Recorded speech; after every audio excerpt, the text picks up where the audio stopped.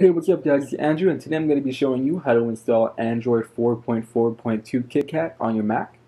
Now before we get started, you're going to want to make sure that your Mac has at least 10 gigs of free space on your hard drive, and that you have at least 4 gigs of RAM. If you have anything less than that, you might run into lag issues if you do install it.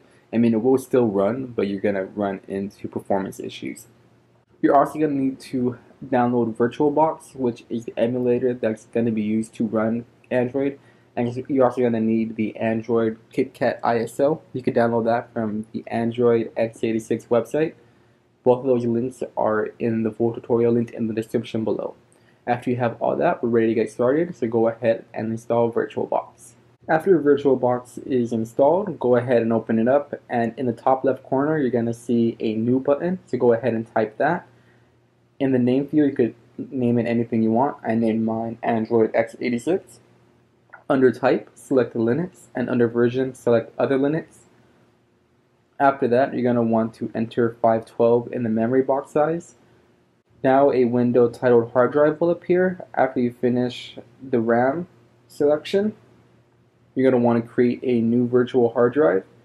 And under type, you're going to want to select the option for VDI. The next screen is asking you about the storage. Just select dynamically allocated, and after selecting that, you're going to want to change the default size to 8 gigabytes. And after that's selected, go ahead and tap create. Now the setup wizard will be finally finished, and on the left side of the window you should see a list of your machines, and select the new Android x86 and select start. After it's started up, it'll ask you where you want to install from. Now go ahead and tap the Explorer icon and select the ISO that you downloaded. Mine's already on my desktop, so I'll just select it from there.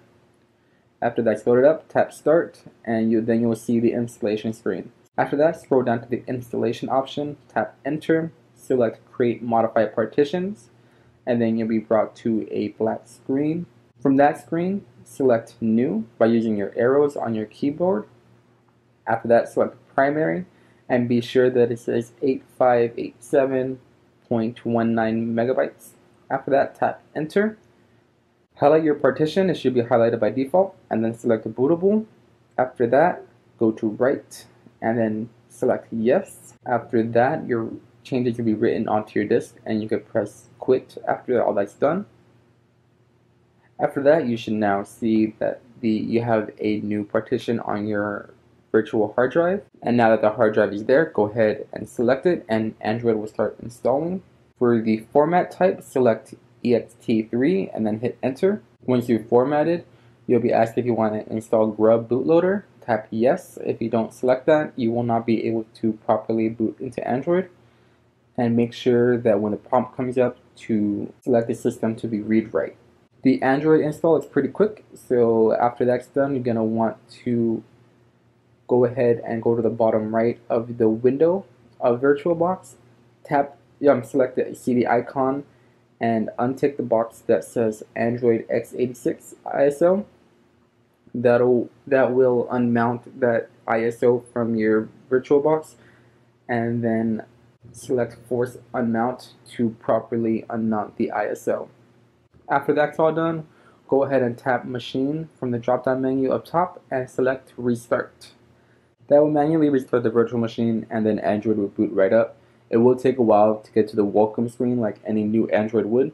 That's because it's optimizing the Dalvik cache. Alright, so whenever you tap into the Android window, you will lose control of your regular OS, and that's just because your mouse is trapped inside a VirtualBox. In order to get it out of that, you're going to want to tap the left command key on your keyboard.